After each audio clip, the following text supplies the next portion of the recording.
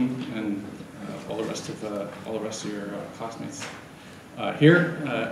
My name is Ryan Turner. I'm going to talk a little bit about my path that took me from high school and days of kind of hanging out and not paying much attention and not having much time for school to eventually to Berkeley and then to engineering on what's known as the Plate Boundary Observatory. So my title is field engineer, but all of my background is in geophysics. So I studied active tectonics, meaning how the tectonic plates are moving right now. And we'll talk a little bit. I'm going to talk a little bit about how some of that stuff goes. If stuff comes up for you, it's not a huge number of people here. If you have a question or whatever, feel free to ask it. There'll be time at the end, but if you've got a question while it's happening, feel free.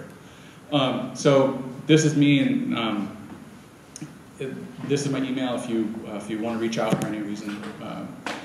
What I'm doing in this photograph is, I don't know if you guys have ever been out towards the Eastern Sierra, but this is Long Valley, so these are the Sierra Mountains.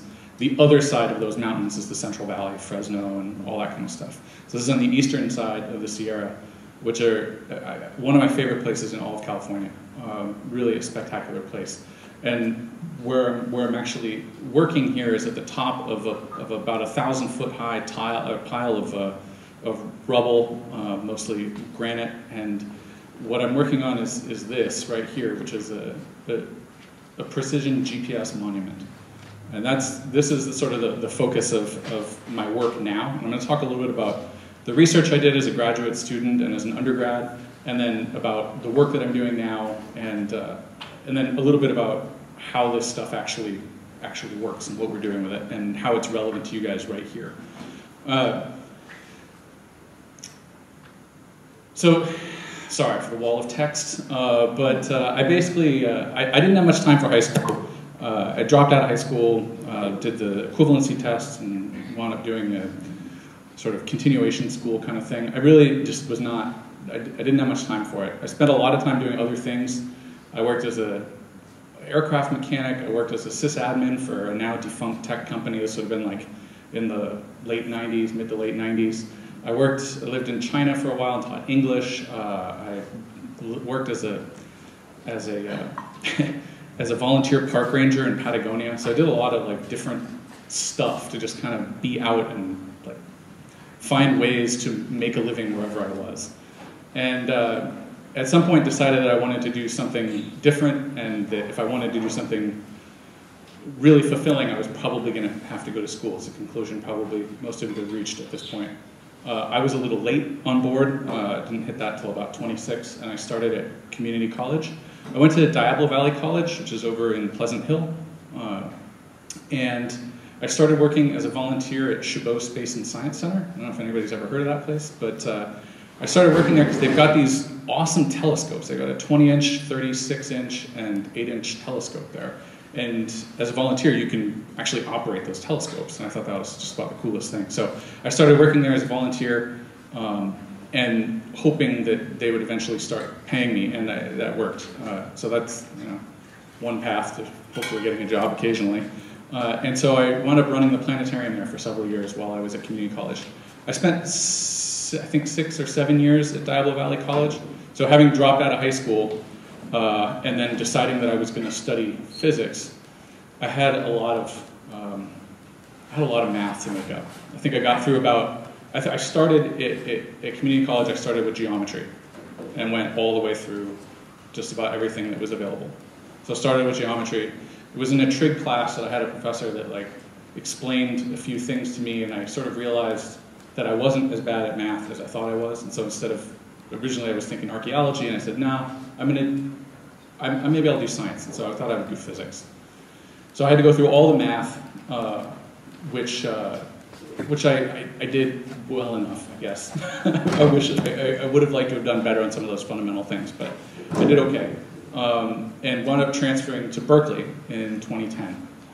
And I was really worried when I went from community college to UC that I'd done pretty well in community college, but I was like, this is going to be a lot of clever people there. And I did not think that, I don't know, I just wasn't sure how it was going to go. I was pretty concerned about it. But I found it surprisingly easy to get involved in research and get involved in things that were important to me.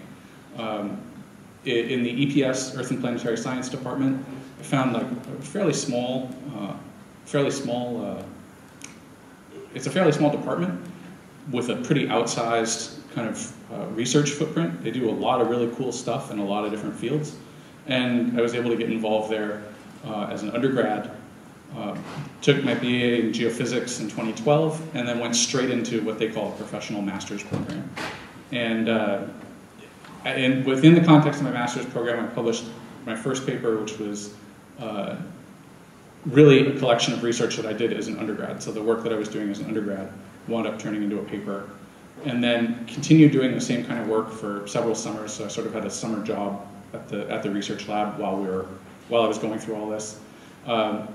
Within the context of my master's, I wound up TAing, or they call them GSIs in Berkeley, like graduate student instructors. So I was a graduate student instructor for planets and for astronomy, or intro to astronomy. This was a class of like 300 people. This was a class of like 800 people. So there was like a small army of GSIs operating these classes. But it was a lot of fun, and the fact that I had all this background in astronomy positioned me pretty well to be able to actually teach at like an undergrad level for some of that stuff. I took my master's. Normally it's an MA program, but I had already had one paper published and I had another on the way, so I kind of got them to give me an MS instead. So I wound up with an MS in Earth and Planetary Science, and then spent a few months unemployed. It was a sort of, my wife was working and I was just hanging out with our baby son for a while, and then eventually found what that caused me to do is it caused me to widen my search pattern over and over again until I started looking for jobs that were not in the Bay Area and that were elsewhere, because I was getting pretty desperate to find something for work. And I saw an ad for a job in San Clemente with a company called UNAVCO, and I'll get into that in a minute, but while working there is where I managed to finish my second paper. So this is a couple of field photos from when I was at Berkeley. Doing mapping. This is actually not a notepad, but a little laptop where we were actually in the field marking, with a GPS unit on the laptop, sort of marking things and mapping some of the geology of the Berkeley Hills. This is out in Winnemucca, Nevada, conducting a magnetotelluric survey, mostly getting in the way of professionals that were actually conducting a survey, but helping ostensibly to conduct a magnetotelluric survey basically looking for really small amounts of gold in the Nevada hills. So I'll talk a little bit about don't have to read all this, but this is the first bit of research. The first paper that I did was published in GRL, and it was about aseismic slip and fault interaction. And I was in 1989. I was 11 years old. And I remember very clearly the Loma Prieta earthquake. Some of you will remember it, some of you will not. But it definitely left a mark, even at 11. And really kind of got me interested in earthquakes and things like that. And so my study area was actually directly in relation to the San Andreas Fault and the area of the Loma Prieta earthquake. Specifically. So this shows you the area of the Loma Prieta earthquake. This is the fault plane that sort of slipped. And what my research focused on were these little tiny things called repeating earthquakes. And they're very small earthquakes, magnitude 2 or 3, and they're caused by, on parts of the fault, some parts of earthquake faults, some parts of these faults. Up here, for example, they're locked, right? They don't move all the time. They're locked. They're stuck. And then eventually they build up a ton of pressure and they fail and they create large earthquakes. And that's what happens up here in the Santa Cruz area. South of Gilroy and south of San Juan Bautista, the San Andreas acts very differently. It actually just slowly creeps, and it's moving all the time. And What that means is that most of the fault is unlocked, but there's these little spots that stick and fail, just like larger locked portions, but they're just small. You can think of them as like rough spots on a very smooth fault surface. And those rough spots, they load up pressure and then they fail. But they load up pressure and fail in a really, in a way that's correlated with how much slip is happening on the surface. And so you can use these sort of like what we call a creep meter under the surface. It'll tell you how much the fault is moving, except it's several kilometers down. So it's really, really sensitive. It's a really, you can use these little earthquakes as instruments, basically.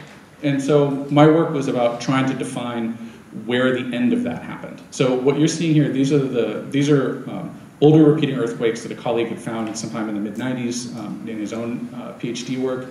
And then what he and I did was to extend that into this area. Now, it's hard to see on here, but I don't know if you can see these teeny tiny little gray dots in here, but those little teeny tiny gray dots are all earthquakes that have happened at some point. And what he couldn't do in the mid-90s, because computer processing power was a little more expensive, was to actually dig into all of those earthquakes and try to look for some of these repeating earthquakes. And so what we did is, I went through and did that stuff now that there was a little bit more processing power, it was a little less expensive to do that. And so I was able to sort of finish that catalog and see where it ended. And what it showed us is that that creep that we see in repeating earthquakes extends all the way up to about here, that it happens also on this other subparallel fault called the Sargent, and then it ends. And there's a couple of little repeating earthquake spots over here, but they don't last very long. So this was sort of the basic idea, sort of defining that, and it was using a lot of statistical models, looking at the waveforms of the earthquakes and doing cross-correlation, where you're looking at one waveform and another waveform and comparing them, and trying to find those repeating earthquakes. The other paper I did was sort of an extension on this, and it brought in more information in a larger area. So instead of just looking, we moved south a little bit. Up here is the area where I had studied before, up in the northern end, and this is more in the central part of the San Andreas Fault, between about San Juan Bautista and Parkfield. This is the area where the fault just smoothly slips. It doesn't fail in big earthquakes, it just slowly creeps. And so what I wanted to do was tie the repeating earthquakes. So now you're seeing all those little black spots are my repeating earthquakes. All these little squares are GPS stations that are part of the Plate Boundary Observatory. So those are by far the most precise method we have of examining how a spot on the Earth is moving. Those antennas that I showed you at the beginning working on, that system will show us how a position on the Earth is moving to within a millimeter or so. So it's not like a GPS in your phone where you get maybe 3 meters of accuracy or so if you're lucky. You're talking about millimeter level accuracy. Millimeter level precision. So those are the individual GPS spots.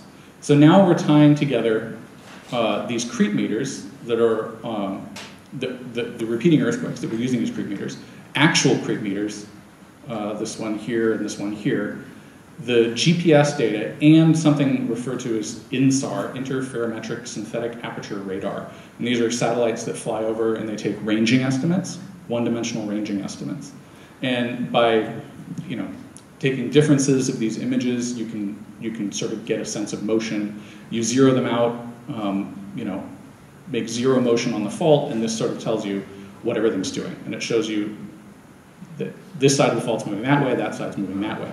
And what I was really looking for wasn't just the motion. This is all known. This is all known stuff. What I was looking for was correlation through time. Because what's happening is that it doesn't just slip smoothly at a constant rate. It goes faster and slower and faster and slower. And this had been shown in repeating earthquakes, but it hadn't really been shown conclusively in GPS data or in interferometric synthetic aperture radar. So what you're looking here is, these are earthquakes telling me how a particular area, so what I did is I looked at just this particular area right here. And you'll hear me refer to near field, midfield, and far field. So I took an average of those repeating earthquakes and these strips of INSAR data. I chose that area because we have a couple of GPS sites that are on opposite sides of the fault, so that's a really helpful way of constraining the data. And what we found is here's the repeating earthquakes and what that area was appearing to do through time. So here's time on one axis and displacement on the other. So as you can see, they slowly move. They slowly become displaced because everything's moving. But if you remove that long-term trend and just look at the residuals, then you can start to see patterns in the data. And the black are the repeating earthquakes. And what I'd like you to focus on is the darkest of the red, those red lines, which is the far field of the INSAR. And the correlation's not perfect, but you can kind of see that there's something ahead in the, what this is showing you is in the red, you can see this red is kind of leading the black line, right? So there's a little bit of a hump in the red, and then there's a little bit of a hump in the black. There's a little bit of a hump in the red, and then there's a little bit of a hump in the black. And the same with the red and the black again. And what that sort of showed us is that stuff that's happening out here happens first, and then shortly thereafter, the what's happening on the plates catches, right on the fault interface catches up with it. Right? So this is this was basically the main argument of the paper, and we went through a lot more statistical methods and things like that. But that was sort of the focus of my research. The first one as an undergrad, and this as a grad student. Can you like sum up what that means? How do you mean? Like? So you have motion happening farther away from the fault. Mm-hmm. That sort of predicts motion that happens on the fault. Right. So what thank you. The overall relevance here is that not all parts of the world, in fact, most parts of the world do not have these incredible networks of seismic instruments, right? These huge numbers of GPS stations, creep meters, extensive repeating earthquake catalogs. Most parts of the world don't have those things, right? So, but INSAR works everywhere. There's INSAR satellites flying all the time around the world, mapping constantly. And you can get, some of them have repeat intervals as low as a couple of days. So you can get change happening over time. You can record the change that's happening over time.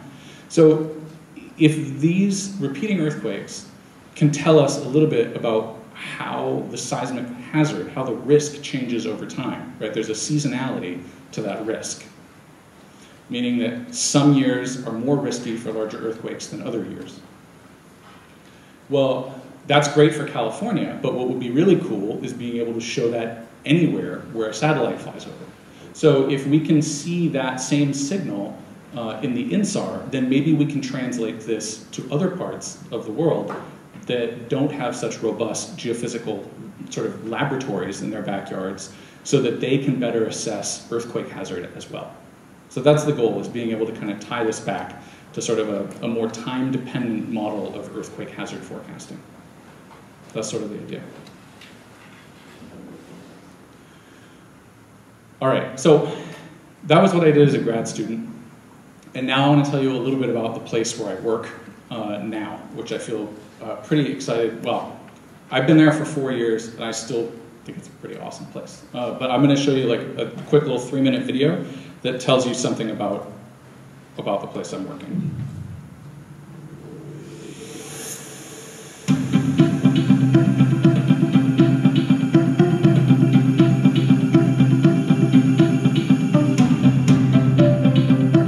Feel free to sub it. One of the big questions that people always ask is kind of, where am I? The best way to answer that question is with geodesy. Geodesy is actually the study of Earth and where we are on Earth, the shape of the Earth, the size of the Earth, the orientation, how it's placed in space, and the gravity field.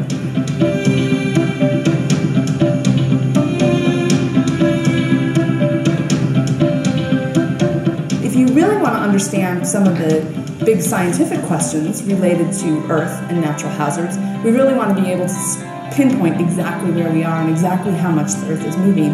Geodesy made it a science of now.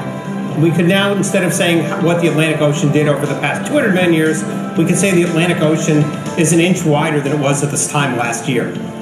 we're learning about the processes of the Earth's deep interior. We're learning about the processes that produce geological hazards.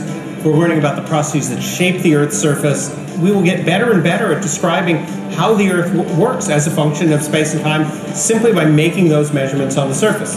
And so that's where UNAVCO comes in. UNAVCO is an organization of universities that operate a facility on behalf of National Science Foundation to support all the U.S. scientists who use the geodesy technologies in research all over the world. And I use geodesy to study plate boundary zone deformation and magnetectonic interactions. How we get large earthquakes in the middle of continents. Flooding, high-resolution topography, crustal deformation, biomass estimation, volcano deformation, and earthquake processes. And we help them with the really tough challenges of logistics, making measurements on top of volcanoes in Central America, or looking at ice movements on glaciers in Greenland and Antarctica, or even making atmospheric measurements and earthquake observations all around the Caribbean.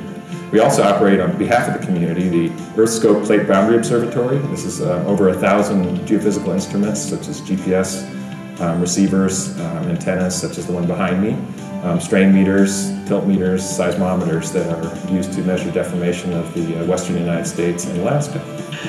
Initially, the reason why UNAVCO was started was because GPS receiver technology was very, very expensive.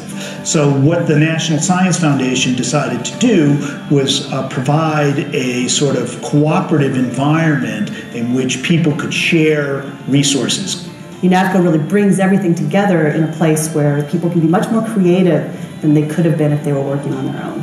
The role that UNAVCO plays is to create community, to bring together people looking toward a common cause, to understand the Earth and the Earth systems. A lot of what I've learned has come from the UNAVCO field engineers teaching me along the way. UNAVCO facilitates this ability to share this information, share our observations, share our technologies.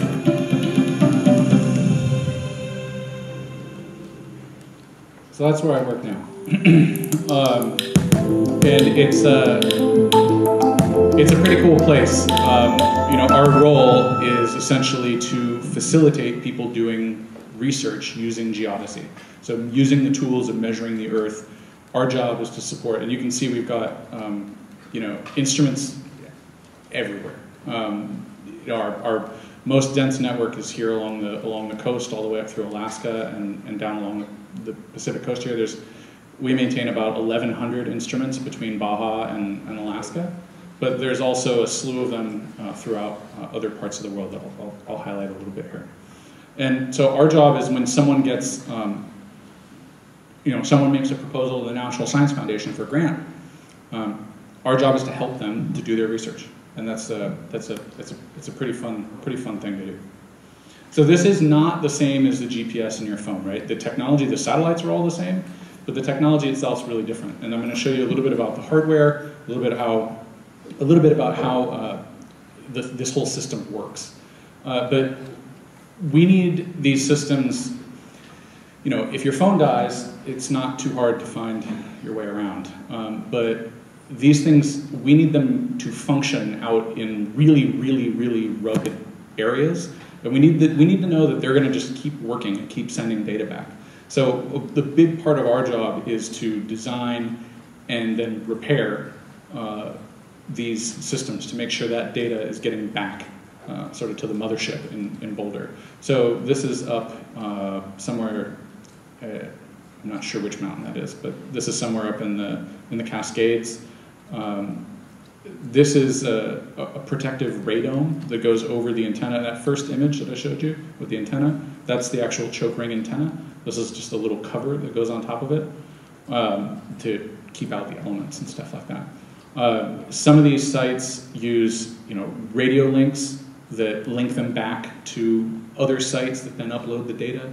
Some of them use satellite dishes in order to get the data back. But a lot of, it's funny because when I was 19, I was working as a sysadmin doing IT.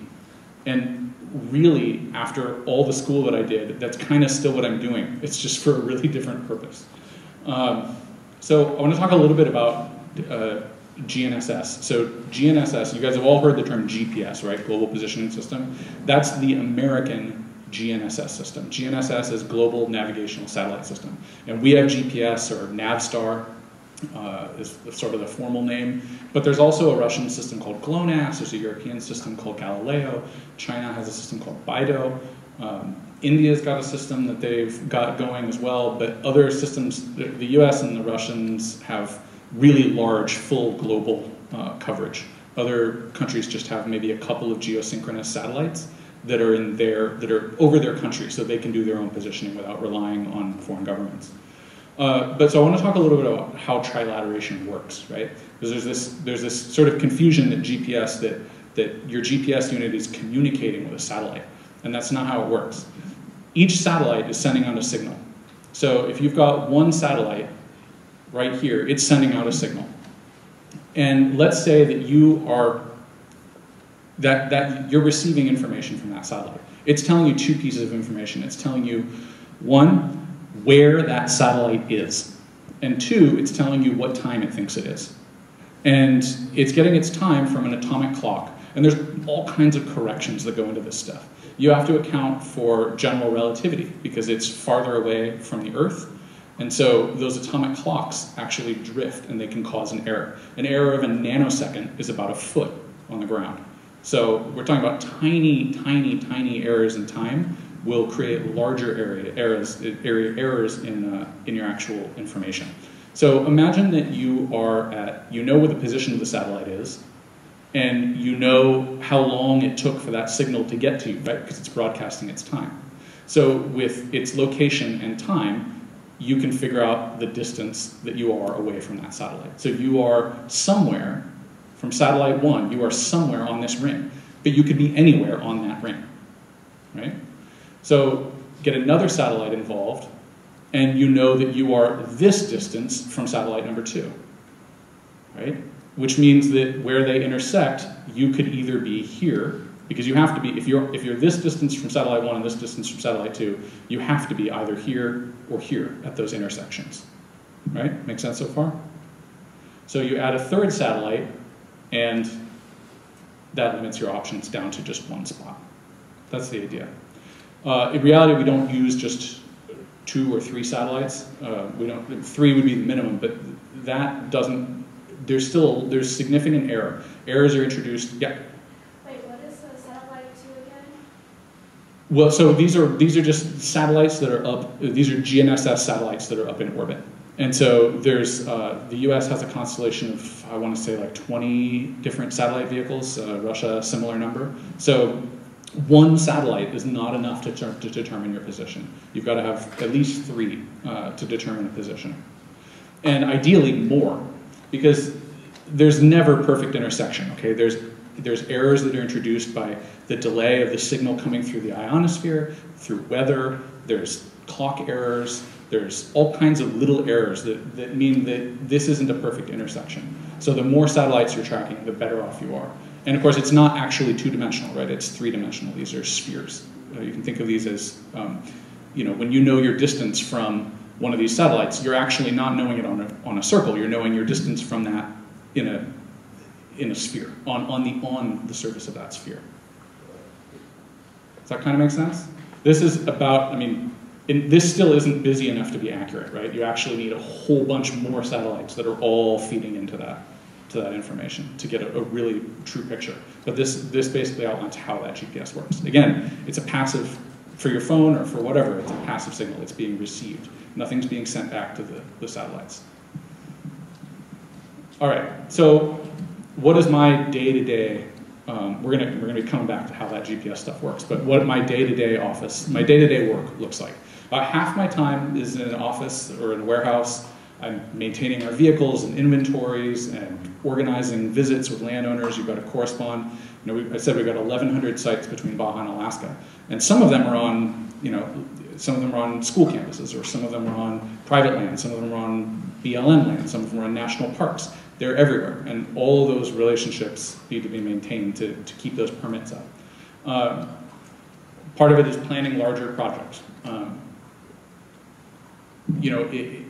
We organize a lot of our sites that have visual line of sight capability, we'll organize them with radio networks. So instead of paying for, if we've got 10 sites, instead of paying for communications at each site, $50 a month for a cell modem at each site, or $100 a modem, $100 a month for a satellite dish, we organize them into radio networks so that all of them can send their data to one place and then upload it from there.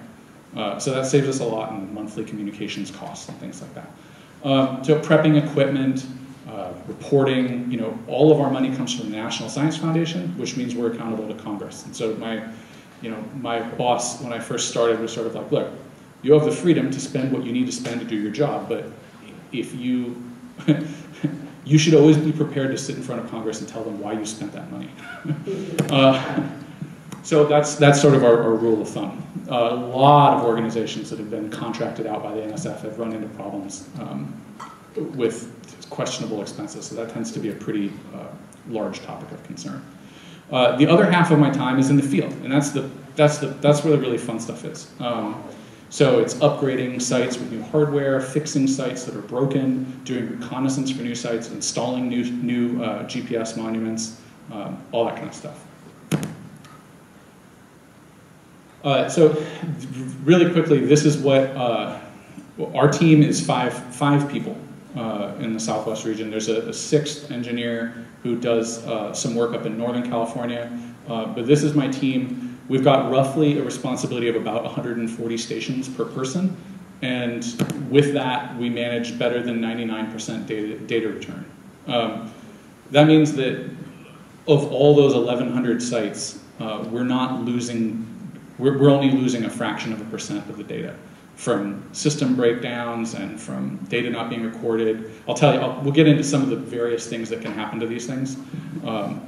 Between nature and humans, they face a lot of threats because they're out there operating for years on end without anybody looking at them. So we'll get into some of that stuff. But in the last 12 months, there were 172 days in the field fixing 750 issues, something like that. There's 650 issues. So some of our sites are really fun to visit. They're beautiful. This is a site near Paso Robles, and this is a very typical GPS monument or GNSS monument of the sort that we put in manually by hand. So this is thinner steel. It's 1-inch steel rod, and what a group of engineers, it probably took them about a day, maybe 2, and they came out with large construction drills. We haul up generators and use large hammer drills with really large bits. We drill 4 holes, 1 for each leg, usually about 6 to 8 feet into bedrock, manually by hand, and it takes a lot of work.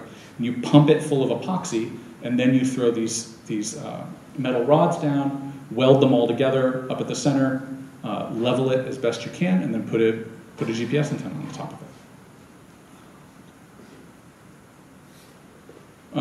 This is a site, again in the Eastern Sierra, Mazorca Peak. This is sort of an atypical site. Normally there's just a little box and somewhere nearby an antenna that looks like this. But in this particular case, we've got extra solar panels, we've got all kinds of radio antennas because these are picking up data from other stations. And this is, one of the things about this job is that, this site is about an hour and a half up from the main road itself still being another hour or 2 from anything like medical care. So that's one of the biggest dangers, is that we're way out, sometimes in the middle of nowhere, and we have to be pretty self-sufficient. So oftentimes we'll take 2 vehicles if we can. That's really kind of a luxury. In really remote places, we'll try to do that, or if we have hazards like climbing involved with the job, we'll try to take more than 1 vehicle, but we're often operating by ourselves. So some of our sites are spectacular, right? They're really, really cool, fun to visit, beautiful sites, and then others are less so. This is I think near a reservoir in Imperial Valley, which has many cool areas to go to as well, but this is also kind of typical of one of these sites.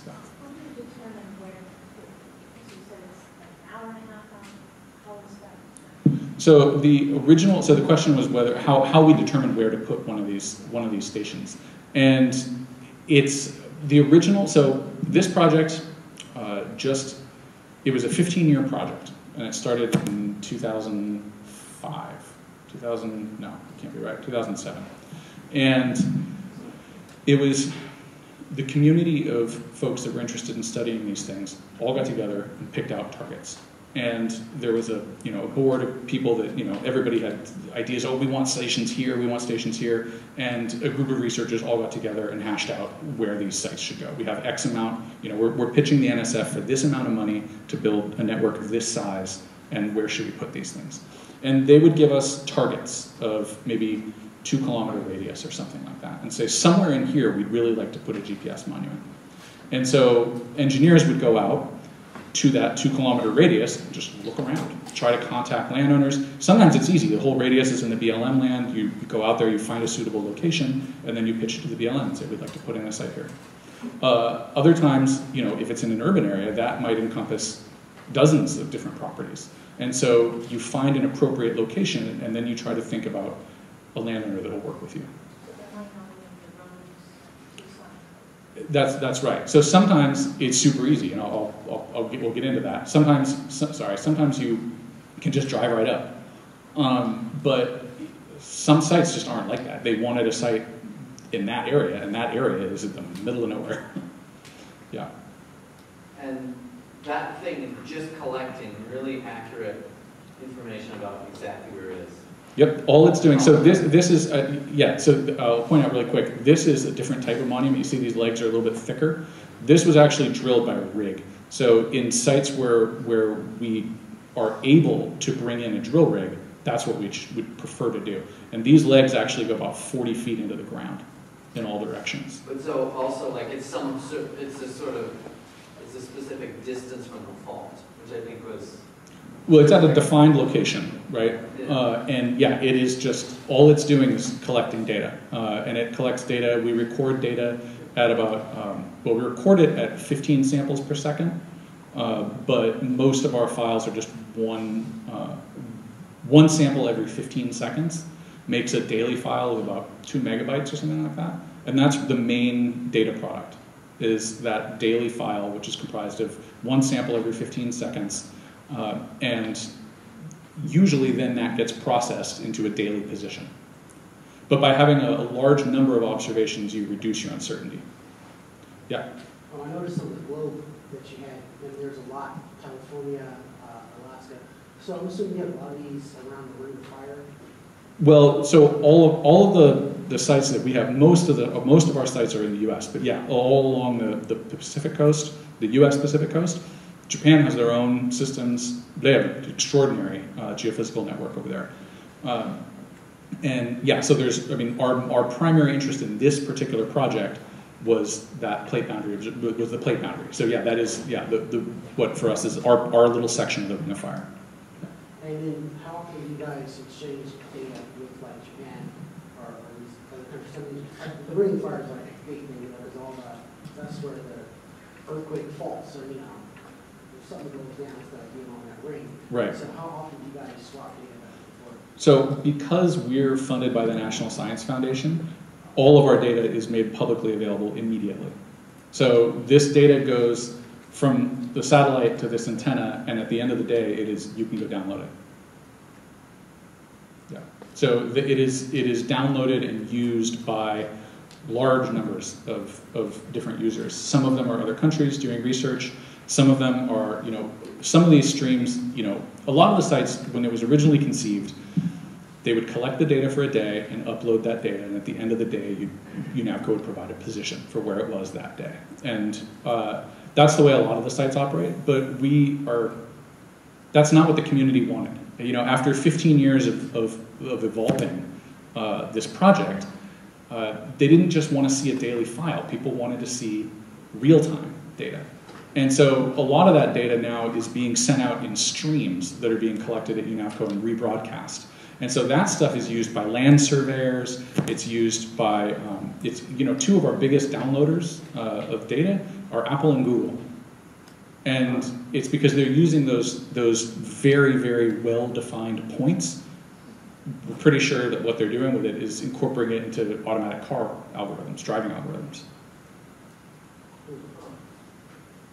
So there's a lot of different uses. And again, sometimes it's not accessible by truck, sometimes it's not accessible by any other method, and so we've got to fly. So every once in a while we get to go fly up. This is somewhere near Mount Baldy, down in Southern California.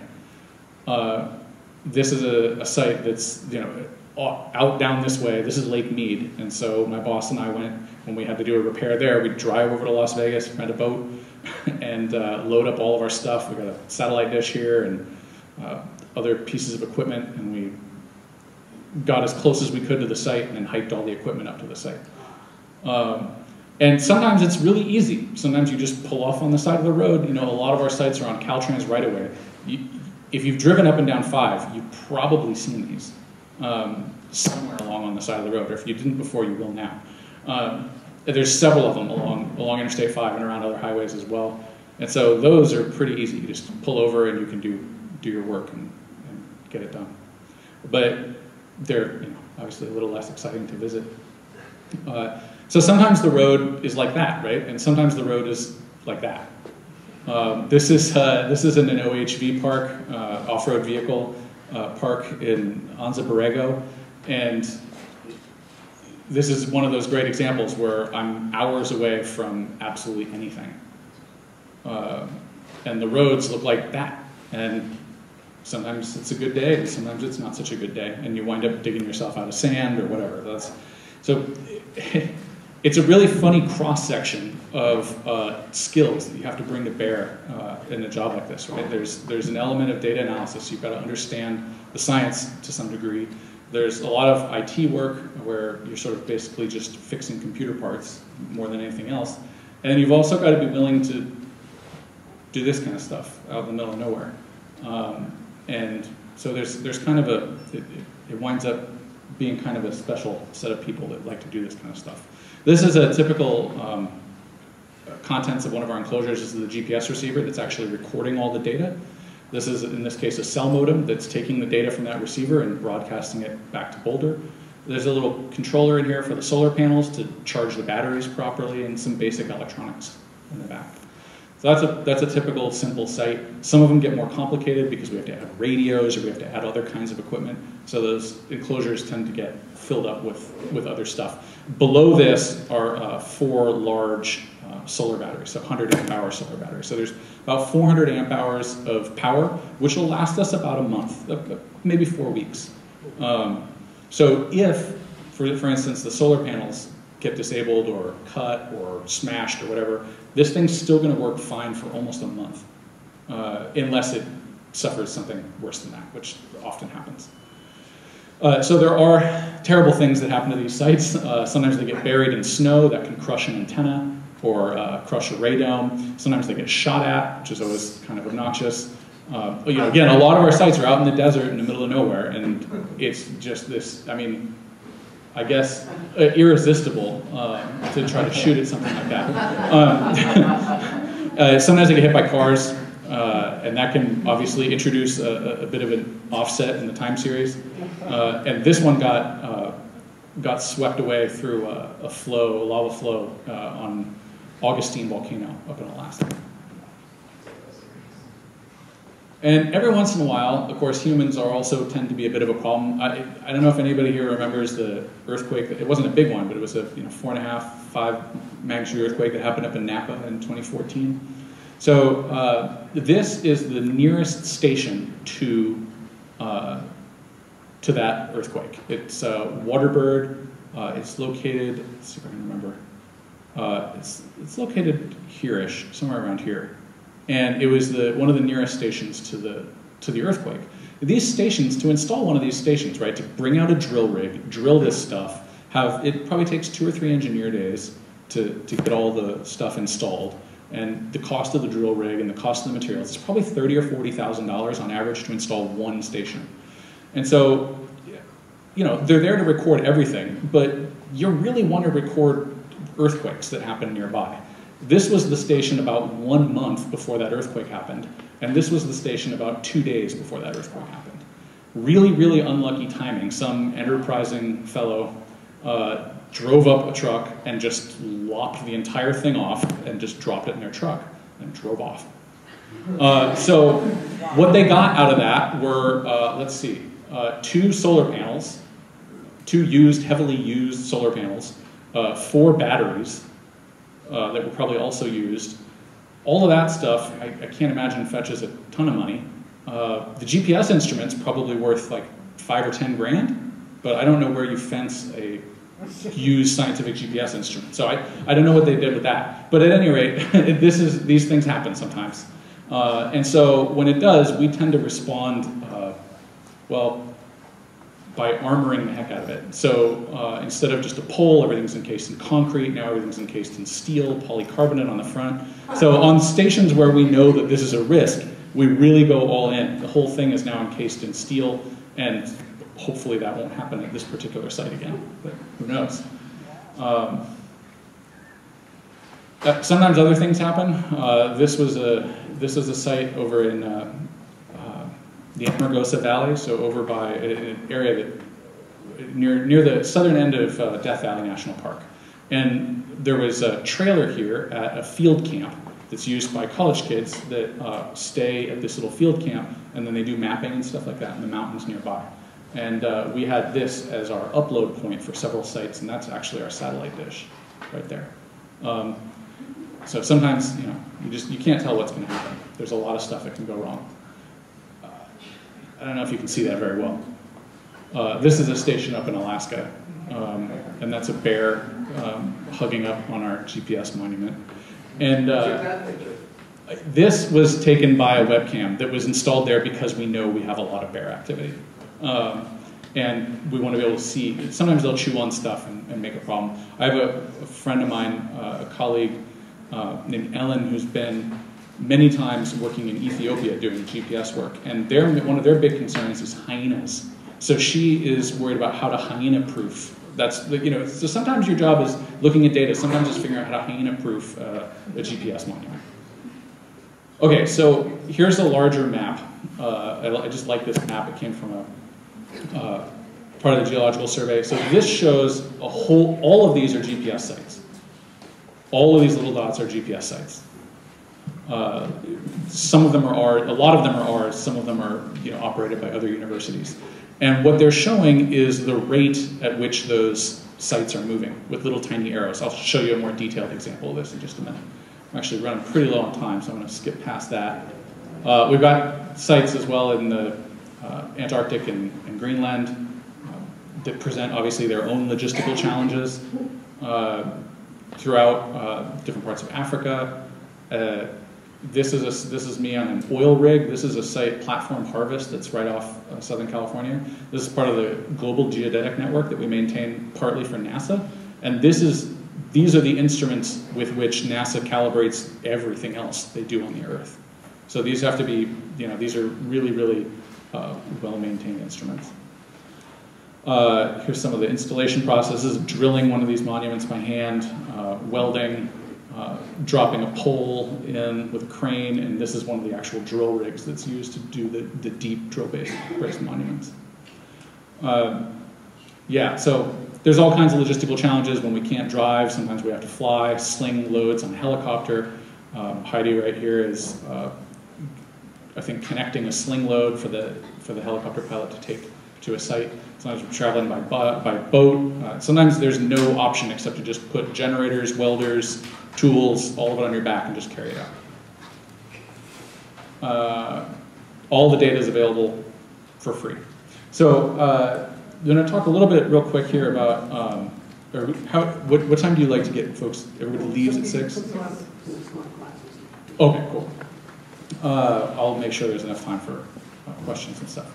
So we talked, Rance mentioned the Ring of Fire, which is sort of all of this and all of this, right? But these are all the different tectonic plates, and this is the Mid-Atlantic Ridge, where North and South America are going that way, and Africa is going that way, and the Atlantic is growing. Over here is an area where the Southern Pacific Plate is subducting under South America, right? And as it subducts under, that pushes up mountains, so you get volcanoes and the Andes right here from that action. That's the same process that's happening up here in Alaska and in the Cascades. So all that stuff is subducting under here, and so you get large mountains, you get earth, you get and volcanoes as well. What's happening for us is a little bit different, right? But anyway, so these are the plates, and you're undoubtedly familiar with. The earthquakes are concentrated on those plates. So this is where, or on those boundaries. This is where most of those events happen. So there's 3 different types that I mentioned. So there's divergent boundaries. So that's like the mid-Atlantic ridge where the continents are separating. There's convergent boundaries, right, where you've got mountain building along the Andes, up in Alaska.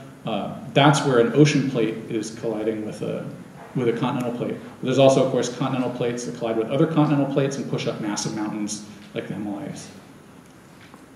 And what we are more familiar with, just as is in our backyard, are transform boundaries. These have less potential for really, really large earthquakes. You're not usually going to get magnitude 8, magnitude 9 earthquakes out of faults like that, but you get up to magnitude 7 pretty readily, which is what we're worried about here.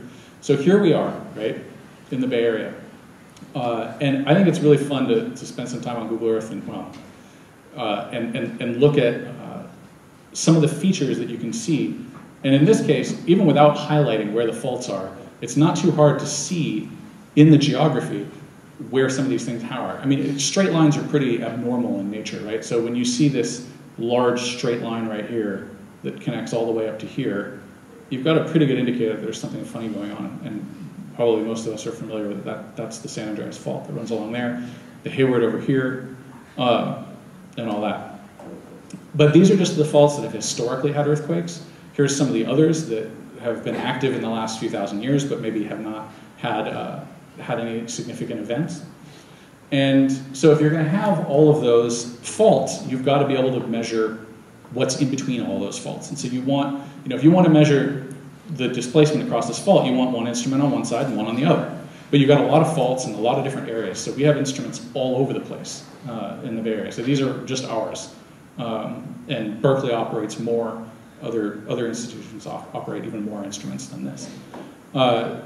So what happens here is that satellite information comes down to the antenna, goes through a cable, and up into the box, where it then eventually gets recorded by the GPS receiver and then sent to Boulder for processing, where it becomes available pretty much immediately.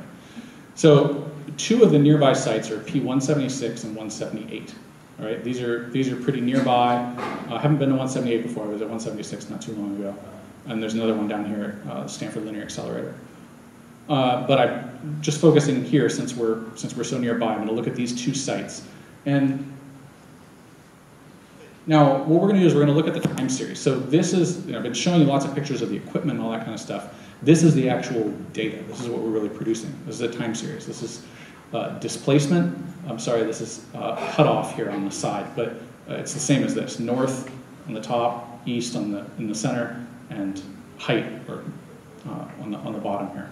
So there's some stuff here that's, I should point out, the displacement here, keep in mind that this data looks really messy and this looks really clean, but you've got a range of 350 millimeters or something here and a range of only about 50 millimeters here. So this actually is a bit messier than it looks on this plot.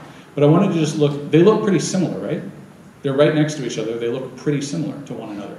They're both going basically north. They're both going basically west, right? Negative east, so west. And they're both kind of bouncing around in height. There's a lot of seasonal stuff that happens in there. Ground swelling and stuff like that happens because of aquifers and all that. So that's part of why this is a little messier. But I'll point out a couple little spots where things are a little different.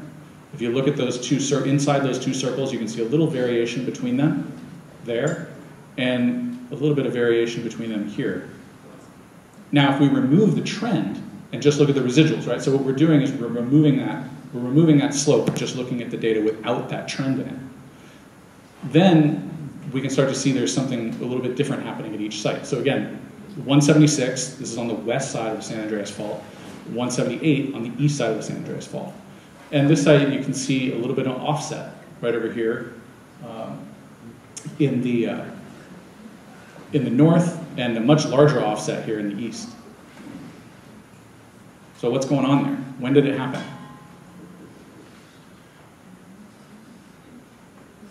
Sometime in 2014. And did it happen instantly? Did it happen over a day? It looks like it happened over months or the better part of a year. So I think that what you're seeing here is you're seeing the effect of that Napa earthquake that we talked about, right? That Napa earthquake that happened, 80 miles away up in Napa. That earthquake changed the stress on the San Andreas Fault, right? This is one of the things that you really start to get into is changes on one fault increase and decrease the stress on other faults. And so what you're seeing here is there wasn't any kind of sizable earthquake here, right, in 2014. But what you're seeing is the effect of that stress change that happened 80 miles away, right here, just being recorded just north of here. So that's why having a larger network helps you to better understand this fault interaction. I'm just going to go through now. Let's see, how much should we? It's pretty much 6 here. I don't want to dig into this too much, but I'll make this presentation available. So I'll skip through. That was just we were going to sort of look through what it's doing. But we'll zoom out. So there's 178 and 176. And it's hard to tell on a screen like this, but you may be able to tell that this arrow is slightly shorter than this one. It's because there's the fault in the middle, right? And everything on this side is moving that way a little bit faster than things on this side. You zoom out, you can see a little bit more of the broader picture, a little bit more variation. So here's a site that's moving pretty slowly as compared to, say, the Farallones, which are moving a lot quicker. And as we zoom out further and zoom out further, you get a better sense of what the whole continent is doing.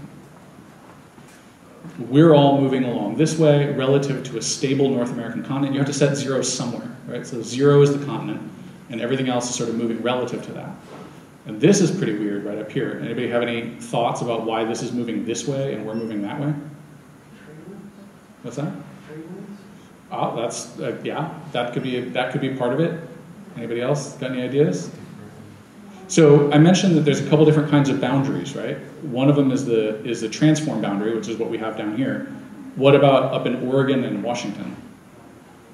We've got the Cascades up there, right? And so the Juan de Fuca plate is subducting underneath the continental plate, and there's a collision happening here, and it's dragging the land inward. It's dragging the land inland as the sea plate is subducting underneath the continental plate. So you can really start to see the larger picture of what's actually happening here. And this whole network leads to these pictures, this sort of view of our continent.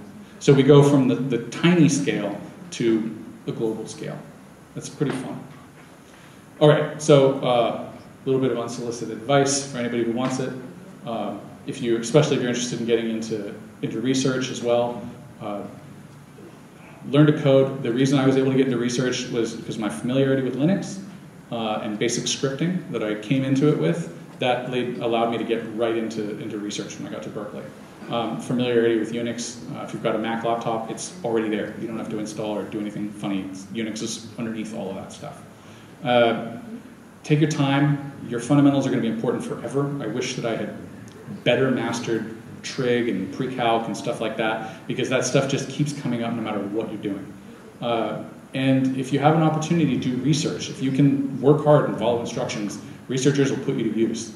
And living that process from an idea all the way to getting that cemented out into the world in a journal or something is an extraordinarily satisfying thing. It's not a part of my daily life anymore at all. Now I'm about providing that data. But that perspective of having gone through that process has definitely made it a lot easier for me to do my job now. So yeah, that's it. If you're interested, you can check out silkroad.com, UNAVCO.com. This URL up here. I don't think there's actually anything currently available in our jobs, but we do have internships, various internships, some of them specifically designed for community college students and undergrads and stuff like that. So if you're interested in that, I can get your name on an email list or whatever.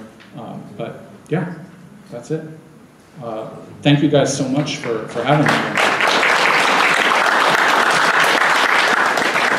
And for those that want,